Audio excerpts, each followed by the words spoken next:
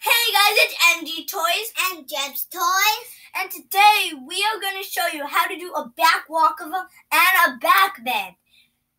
And give this video a huge thumbs up. Let's get started. Also a back bend kickover. Make sure you do some stretching, like if you do any stretches with your feet, do the splits.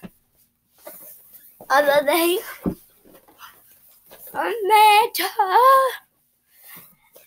okay, and let's get started. Come on.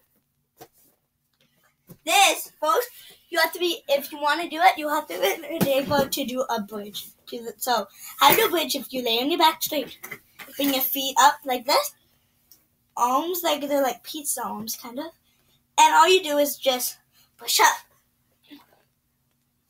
And then you have to be at the kickle. So, my cousin, that is 4 years old, can almost do a bridge, almost do a cartwheel. She can do a bridge, almost do a handstand, almost a back bend kickover.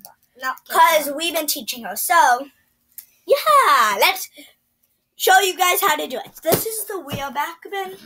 Let me get over here. And the kickover, and let's see how you spot it. Now, back. You just put your hands here. You hold them until they go back. The kickover, you just hold them do this, and they will do it by themselves mostly. Now we're going to show you how to do a back walk. For this is the wheel thing. And this is how you spot. So you spot. Ready? Side. You have to, because you have to see this leg right here that I'm touching. You have to do this like that. Oh! Don't put your head again. That's not how you do it. I wasn't keeping my arms straight. Push. Nice. High five. High five. Up high. Up high.